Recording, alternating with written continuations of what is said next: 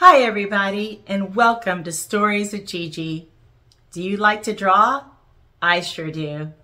This is a picture I drew of my horse Traveler when I was 12 years old. And then I continued to draw, and I was able to draw this lion when I was 18. In the book Ish, a little boy becomes discouraged when his drawings don't quite look like he wanted them to, and his brother makes fun of them. Will he find the courage to continue to draw? We will soon find out. And please remember to like and subscribe. Let's begin. Ish by Peter H. Reynolds. Ramon loved to draw. Anytime, anything, anywhere. One day, Ramon was drawing a vase of flowers. His brother, Leon, leaned over his shoulder. Leon burst out laughing. "What is that?" he asked. Ramon could not even answer. He just crumpled up the drawing and threw it across the room. Leon's laughter haunted Ramon. He kept trying to make his drawings look right, but they never did. After many months and many crumpled sheets of paper, Ramon put his pencil down. "I'm done." Marisol, his little sister, was watching him. "What do you want?" he snapped. "I was watching you draw," she said. Ramon sneered. "I'm not drawing. Go away." Marisol ran away, but not before picking up a crumpled sheet of paper. "Hey, come back here with that!" Ramon raced after Marisol, up the hall and into her room. He was about to yell, but fell silent when he saw his sister's walls. He stared at the crumpled gallery.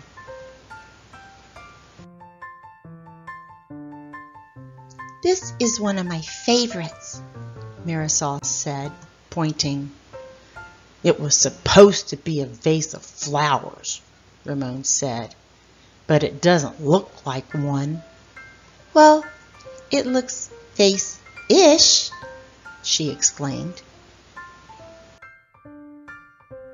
"Vase-ish?"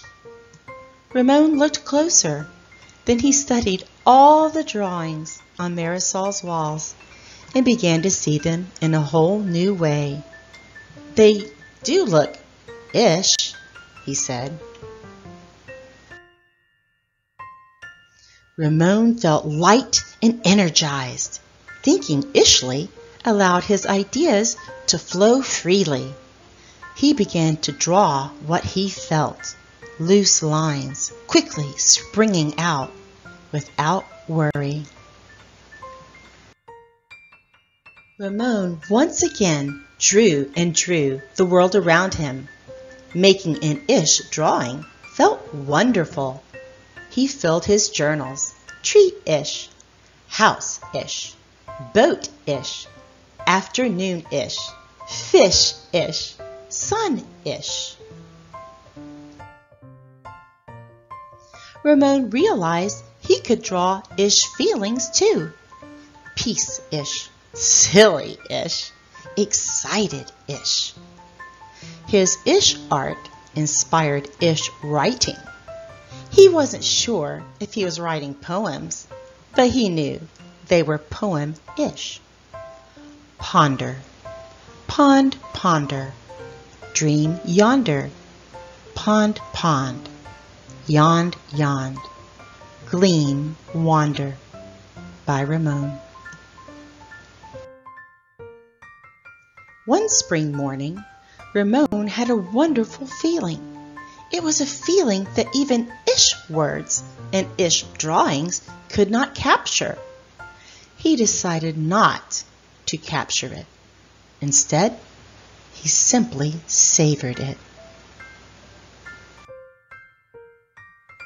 And Ramon lived ishfully ever after.